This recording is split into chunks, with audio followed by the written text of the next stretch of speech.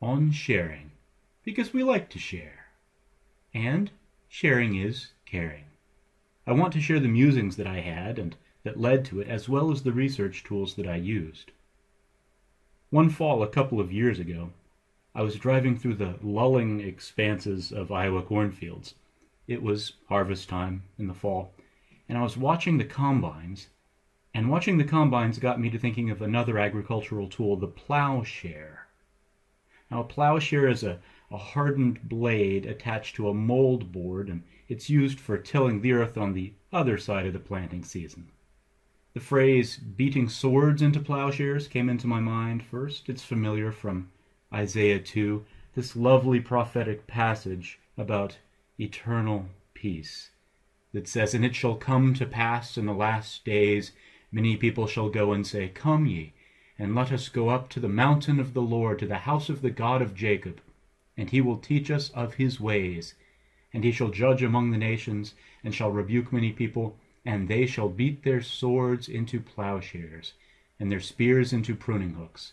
Nation shall not lift up sword against nation, neither shall they learn war any more." There's a beautiful statue representing this image, by the way, at the United Nations headquarters in New York City, an organization devoted to international peace. I got to thinking about the share part of the word. Plowing is breaking up the earth to plant seeds. But what's the share part all about? I imagined a scenario in which early frontier farmers time-shared their farming equipment, maybe because they were so poor. That doesn't sound very likely.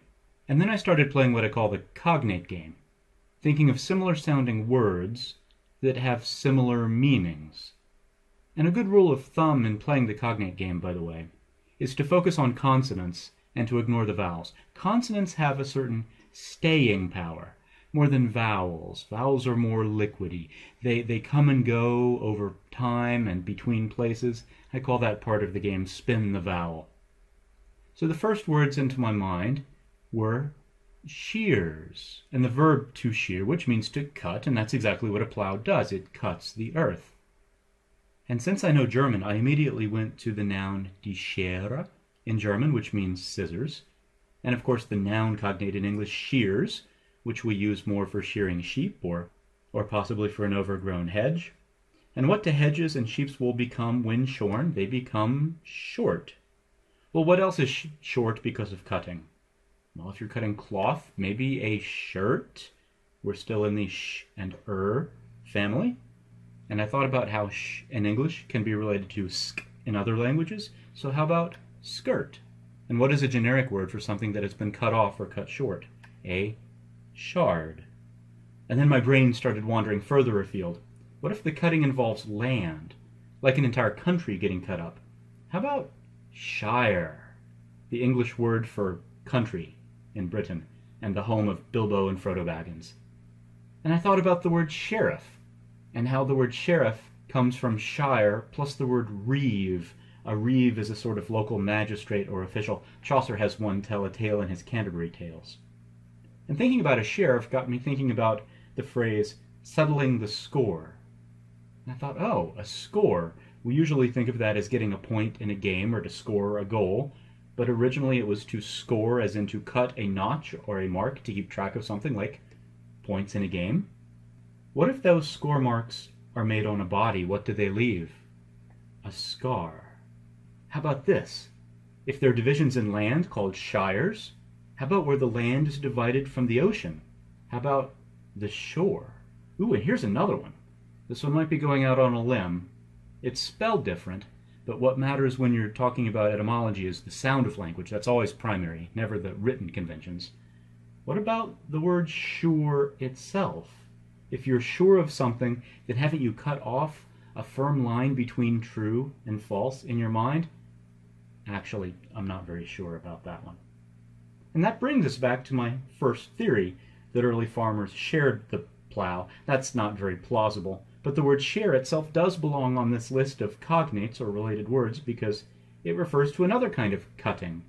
If you share a piece of pie, you're cutting it in half, and if you're sharing a toy, you're cutting the time segments in which you use that toy. So maybe share really is related to plowshare.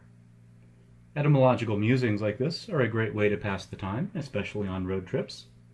One other time while doing yard chores, I remember, watering and mowing, I got to thinking about the word throttle. Throttle, thrittle, throttle, throat. Throat! Oh, it is kind of like the throat where the fuel-air mixture goes into the engine. Throttle, throttle, nozzle, nozzle. Nozzle! Almost rhymes. That same strange ending. Nozzle, nizzle, nazzle, nuzzle, nose. Ooh, nose. So I wonder, is a throttle just a throat on a boat? And is a nozzle just a nose on a hose? And it turns out, yes, to the best of our knowledge, that's exactly what they are. But how do we know these things? And what do I even mean by words being related to each other? Having family resemblances. We'll return to our farm and yard musings later in the lecture, but first we need to talk about this whole family tree metaphor for words. Let's start with a basic idea. Words can be or seem related pretty much for three reasons. First, they've been in English for a long time, and they derive from a single common ancestor, which split up, and though the different versions have changed a bit in sound or meaning over time, they still bear a family resemblance to one another. Like that Habsburg nose. You see it there? It's in all the portraits from European history. The hair color could change, the eye color could change, but you just cannot get away from that nose.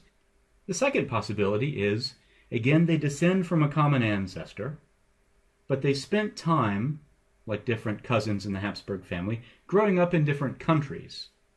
But eventually, they all made their way to English. The third possibility is it's just a coincidence. It would be an example of what biologists as well as linguists call convergent evolution. It's like the shark and the dolphin.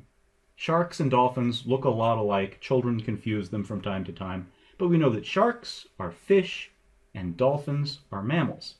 So the similarity is a result of them adapting to the similar environments that they both live in. So that rather than retaining some ancestral characteristic, they're more like basically unrelated creatures that have come to bear a superficial resemblance. Words can do that too. So later in the lecture, we'll find out which of my musings about share words are in fact related to each other, and which of them are sharks in the dolphin tank. Before we dive into the wonderful world of cognates and Proto-Indo-European roots, pause the lecture now and take a few minutes to do your own etymological musing, or maybe more than a few minutes. For the best luck, start with some common monosyllabic word, and spin the vowel, leaving the consonants in place, and see what you come up with. Don't expect every attempt to pan out. There are a lot of dead ends, but practice thinking this way. Normally we go from one word to another word either grammatically in a sentence or alphabetically in a dictionary. Try going from word to word etymologically. Loosen up, think creatively, see what you come up with. All right, you're back. I hope you enjoyed mulling your way through English. Now let's talk about our next field, historical linguistics. People have known for millennia that words were related, that they came in family trees, but for most of those millennia, the knowledge was basically speculative.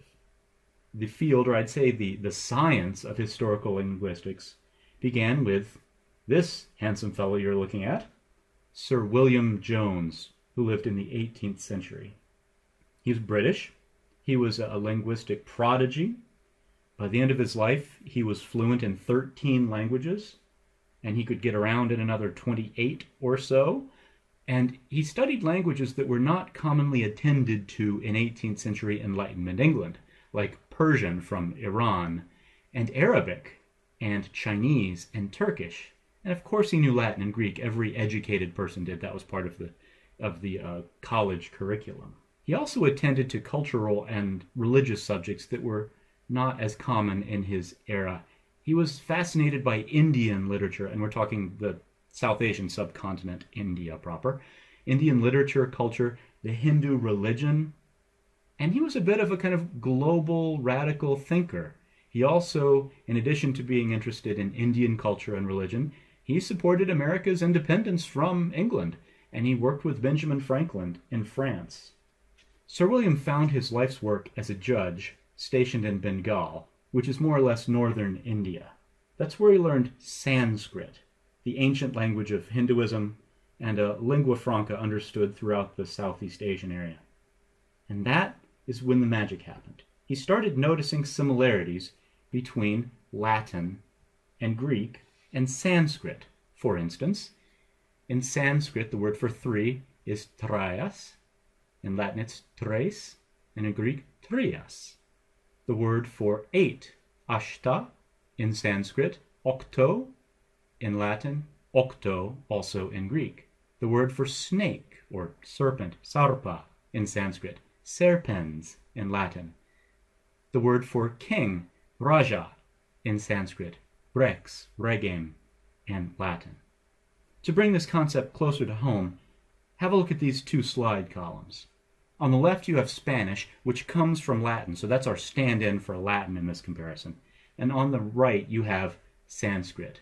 1, 2, 3, 4, 5, 6, 7, 8, 9, 10. Eka, dva, tri, kator, pancha, sej, sapta, ashta, nava, das. It sounds similar, doesn't it? There's no way this is a coincidence. These have to be related. Based on his observations, Jones made this shocking statement to the Royal Asiatic Society of Calcutta in 1786. He said, "The Sanskrit language, whatever be its antiquity, is of a wonderful, that means admirable, marvelous, structure. It is more perfect in the sense of a finished or complete than Greek, more copious, meaning it can express more concepts than Latin, and more exquisitely refined than either." I don't really know what he means there, but here's the important bit. "Yet bearing to both of them a stronger affinity," relatedness, "both in the roots of the verbs and the forms of the grammar, than could possibly have been produced by accident. So strong indeed that no philologer," that's a lover of words, that's basically what I do for a living, "could examine them, all three, without believing them to have sprung from some common source, which perhaps no longer exists." This was a stunning claim to make. First of all, it was quite a revelation to the 18th century British, because languages generally follow people who speak languages, so if Latin and Greek, that's the languages of the great classical civilizations of Greece and Rome, the focus of Renaissance humanism, if they're related to Sanskrit, doesn't it follow that the white-skinned, Christian, imperial overlords of colonial Britain were somehow genetically related to the brown-skinned Muslim and Hindu subjects of colonized India? That one took a while to sink in. Another impact of Jones's claim was that it set off a flurry that lasted at least a century, and is still going on, of historical linguistics that led to the development of comparative linguistics. That would be the scientific method of studying a word's etymology. And the grand result of all that studying was PIE. And isn't it nice when things turn into pie? This PIE is PIE, Proto-Indo-European. Jones had speculated that there was some ancestral language which might not exist anymore, and we believe he was dead on, and we call it Proto-Indo-European. Well, Sir William turned his attention to other matters, and he died rather young, but just look at how many languages are gathered together into the family album of Proto-Indo-European's descendants. I'd like you please to memorize this chart and be able to reproduce it in every detail the next time we see each other. No, just kidding. But do have a look over the languages, or maybe they're easier to see represented like this.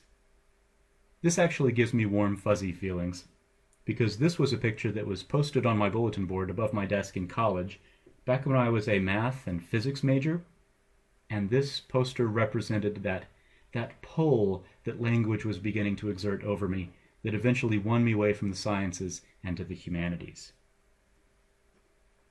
Or to see the scope of the Indo-European languages another way, check out this map. The dark green and light green areas represent countries in which people who speak a language that descends from that original PIE language, it's either the national language or an official language of the country. Well, let's tour some of these green places using the lucky number 7. Based on its forms in all the Indo-European languages, we have concluded that those PIE people had a root septum. That asterisk, by the way, means that it is not recorded anywhere. That's what prehistoric means, right? It wasn't written down. It's been reconstructed. We'll talk about how in a minute. But first, behold the many forms of 7. These are Germanic languages. Old English, seven, 7 in Middle English, 7 in English. Frisian, that's a Dutch dialect, Sogen, 7. Afrikaans, that's the Dutch dialect spoken in South Africa. German, Sieben, Pennsylvania Dutch, who are not Dutch, they're German. I'm not exactly sure how they say that. Swiss German, which is a dialect of German, 7. Yiddish, which is a kind of combination of German and Hebrew, 7. Norwegian, 2. Danish, Swedish, Icelandic, Gothic. The Italic languages you might think of as the Romance languages, so starting with Latin septem, which looks a lot like sept. We have Portuguese, Spanish, siete, Old French, set, zipt, Occitan, which was a southern French dialect, Languedocian, Italian, set, and Romanian, zapte. Slavic, which brings us into the Russian languages and the languages spoken in the former Soviet Union. Russian, Belarusian, White Russian, Ukrainian, Polish, where my ancestors are from, Czech, Slovak, Bulgarian, Macedonian, Slovene. Some of these languages are changing. We got D's instead of P's, and M has crept in there, closer to the D in some of them, but it's still clearly related. Celtic, the languages of the British Isles and a little bit of the mainland. Again, we've changed a little bit more, but not completely unrelated. Hellenic, Greek, not septa or septum, but hepta. Baltic, so going up north to Latvia and Lithuania, septini and septini. That's in the family. Even Indo-Iranian, so this would be India and Iran, Kurdish, people who span several countries. Haut, Hafta in Farsi, the ancient language of Iran, Sanskrit, Sapta, Hindi, Zaat, and Kashmiri, from the Kashmir region in between India and Nepal, Zat. Even Hittite, Shipta, is in the family. Well, if you're starting to say, well, some of those don't look exactly like Zeptum, check out these other words for 7 from some non-Indo-European languages. And I'm not going to attempt to pronounce these. Oh, heck, it would be fun. Egyptian, Sapsao, Tibetan, Dun, Hawaiian, Ehiku. Now we're in a completely other area, right? Greenlandic, Inuit, Arfinak, Marluk, Passamaquoddy, Winnebago. These are Native American languages. Down to Korean, thanks to Sung-hee for correcting this one. Ilgup, Vietnamese, Tom, Tagalog, Pito. Clearly, these are not in the same family as the Septum languages. For another example, take a minute and read down a couple of these columns. They represent the words for month, mother, new, night, nose, and 3 in the languages down the left-hand side. And you'll see that they bear a relatively close resemblance to one another. So you can go from Welsh to Spanish to Dutch to Romanian to Greek to Persian to Sanskrit, and you're still in the same family tree album. Take a moment and pause and read down a column. Before I mentioned that we reconstruct Proto-Indo-European roots, well, how exactly do linguists go about reconstructing a root that's not recorded anywhere? The field of comparative linguistics, which looks at this as its data, has developed a set of analytical techniques for figuring out what the Proto-Indo-European roots likely were. So let's take an example, one used by John McWhorter in his book Power of Babel, and go through it step by step. We're going to try and figure out the Proto-Indo-European root to reconstruct it for the word sister-in-law. And here are examples. This will be our data set. Sanskrit, snusa. Old English, English from about 1,000 years ago, snoru. Russian, snocha. Latin, nurus. Greek, nuos. Armenian, nu. And Albanian, nuse. Let's decide first on what vowel comes first in the word, after the initial consonant. We observe that 5 of them have a U, and 2 of them have an O. So the first principle I can give you is, just like the American electoral system, majority rules. What's the reasoning behind this principle? Well, assuming that these words represent what happened to an original word used by an ancient people, which then split up and went their separate ways, is it more likely that in 5 cases the vowel happened to shift from that original O to the same U, or that in 2 cases the original U shifted to an O? It's clearly the latter, because convergent evolution, that is 2 things coming to appear alike, is relatively uncommon. So our first vowel is U, and our first principle is the majority rules. Now let's move on to the first consonant sound. 3 begin with SN, 4 begin with N. We've got a principle of majority rules, but before we apply that, let's think about linguistic processes. What is more likely? That an original Proto-Indo-European S wore off through the well-known process of sound erosion in several cases, or that people in, let's see, India, Russia, and England all independently added the same sound to the beginning of the word later in time. That sounds like a conspiracy theory to me. Not very likely. So the first consonant sound was likely SN, and the second principle is sounds erode, and that sound erosion is more common than convergent evolution, where independent mutations arrive at the same point. So the root began snoo. What was the second consonant then? Here we have a smattering of options. 3 have S, still a little bit under a majority for 7. 2 have R, 1 has KH, and 1 has nothing. We can explain Armenian nothing by sound erosion, and we can rule out the Russian KH as an outlier. And it just so happens that we can do one more thing. One thing that historical linguists have figured out is that in Latin, in early Latin, an S in certain environments could change into an R, predictably, in later Latin.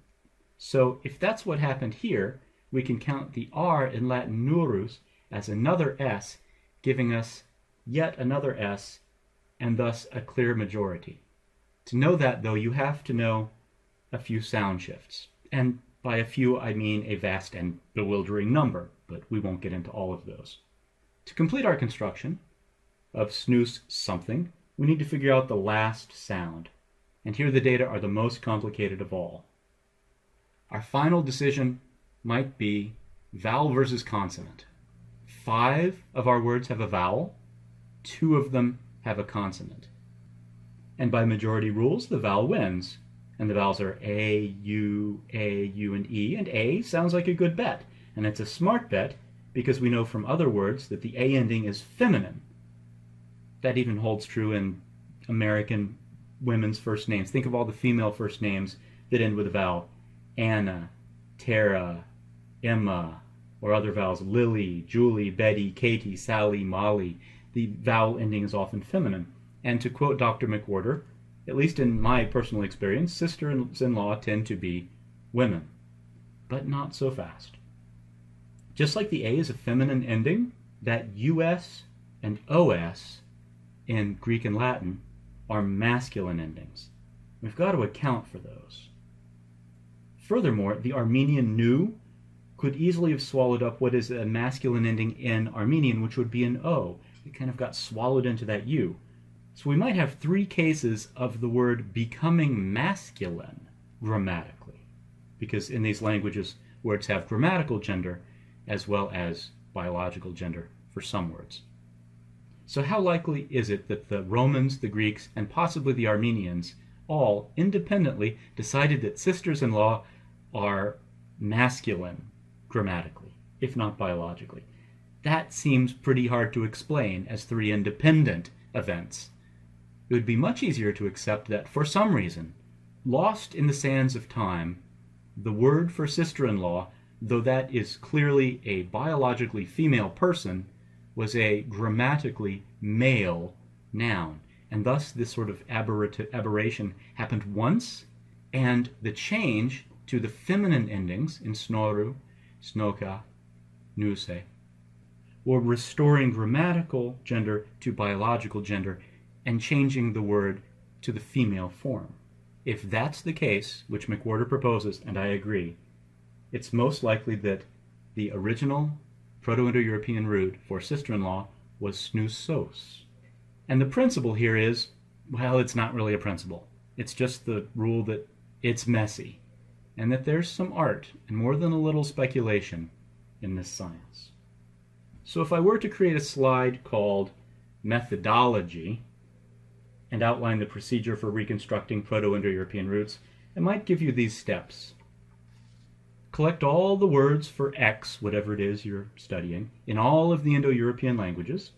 You'll also have to include words for related things, because sometimes meanings change, just like sounds do. In that last example, the last two words were actually for bride rather than sister-in-law, but there the meaning had wandered just as the sound had wandered. You're going to toss out any words that are clear borrowings from other languages. If you happen to be next to Hungary, where they do not speak an Indo-European language, and your word for sister-in-law is the same as the Hungarian word for sister-in-law, that's clearly a borrowing, and that can be tossed out of the data set. You're going to account for known sound shifts.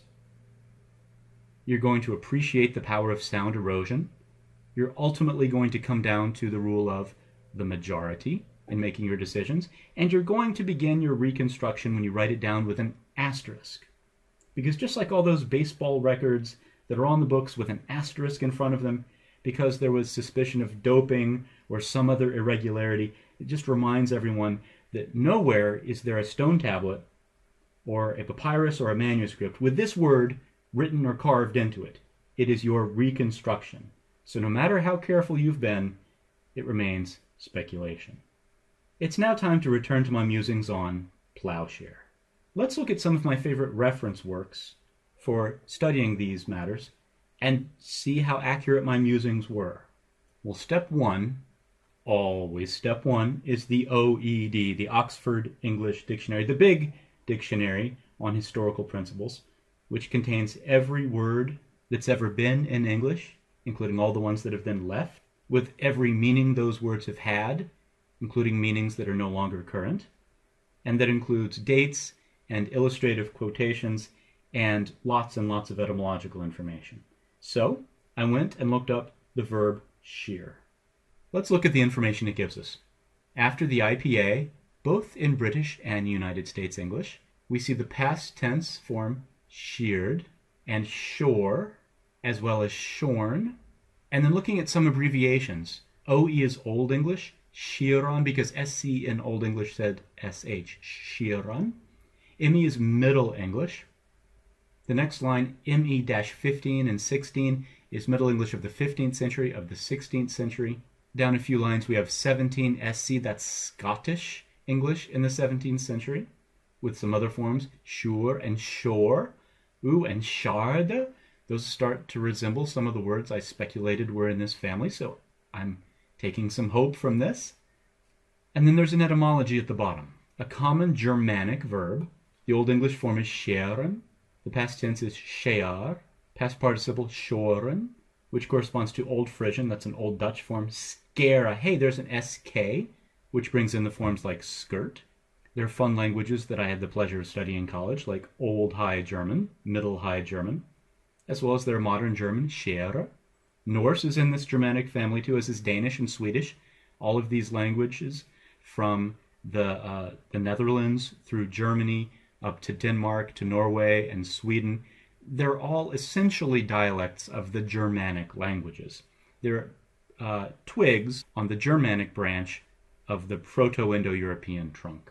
And down at the bottom, we see some confirmation of some of my guesses. We see share and shear and shard and score and shore. But on this list, I don't yet see shirt or shire or sure. So we have to keep looking. And I could look those words up in the OED, but I'm going to go to my number 2 source. And that source is always, in the middle, the American Heritage Dictionary. It's sitting right here on my desk, but it's also available online and for free. You can look it up at ahdictionary.com, as in AmericanHeritageDictionary.com, but I believe it's actually pronounced dictionary.com. The OED is also available online, but it requires a paid subscription. If you don't have one, you could look to your local library or check out a local college, which likely does. Well, under share, 2, the dictionary lists plowshare. And it gives us this critical, crucial piece of information, a link there in purple to the Proto-Indo-European root in an appendix, which I have in the back of my dictionary, but which you can link to and search in the online version. This is brilliant. It's almost like Sir William Jones riding up to your desk on horseback, presenting you with centuries of linguistic etymological wisdom on a silver platter and saying, open, take, and read. I'm almost too scared to look, but let's see what this link has to offer. On top there's the care, which we saw from Lithuanian, and the essential meaning is to cut. And here's some interesting derivative. Shears, scabbard, ooh, interesting, skirmish, a division between two sides in war, carnage, and through some transformations that we won't begin to trace, sharp, scrape, and screw. Basic forms, scare and care. There are more usages than just the 8 ABC that I've given you, but let's go through these. There's confirmation of many of our words. Shear and share, and the German schere, and there's score, and there's scar.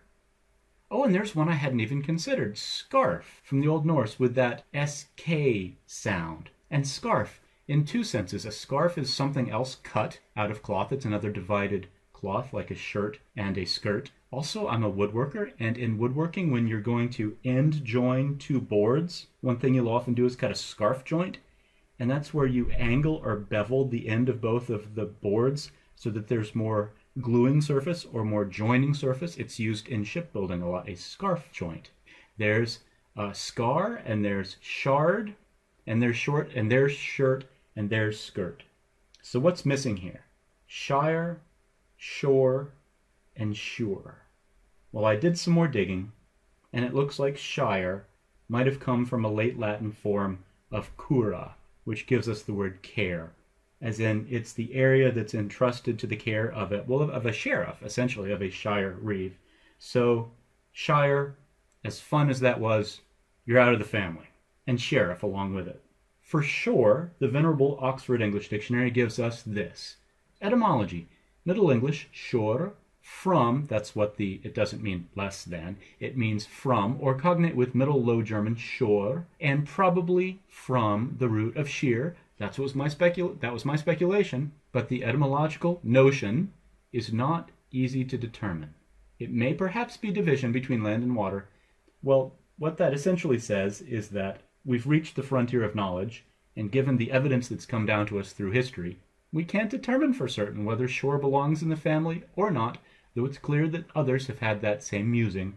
Other dictionaries in this case would use the abbreviation OOO. It stands for of obscure origin. But I like to say it just as it stands. OOO. It's like an onomata poetic etymological cry of lament. Oh. Okay, finally to my long shot. The word sure, where you're cutting truth off from falsehood. And no, this one does not pan out. Sure comes from, in the etymology, French, which comes from Latin securus, which gives us secure, security. You're sure if you're secure in your opinion. That makes perfect sense. Oh, and the reason why there's so much of secure, the Latin word missing in sure, is that it came to us via French. It's like the French basically took Latin and said, I do not feel like pronouncing all of you. I shall only take a little bit. So they keep the sure, pass that on to us. The word probably came over on Norman French boats in about 1066 with William the Conqueror and landed in Middle English. So let's tally up. Of my musings, share, shear, shears, short, shirt, skirt, shard are in, but shire is out, and along with it, sheriff. Score is in, shore we're not sure of, and sure we are sure of, and it's out. And shire is a shark in the tank. It's convergent evolution. It came to look like our SH vowel R words, but it's a shark, not a dolphin. Sheriff, likewise, and also for sure. These are sharks that look like dolphins, swimming along in the cornfields of Iowa.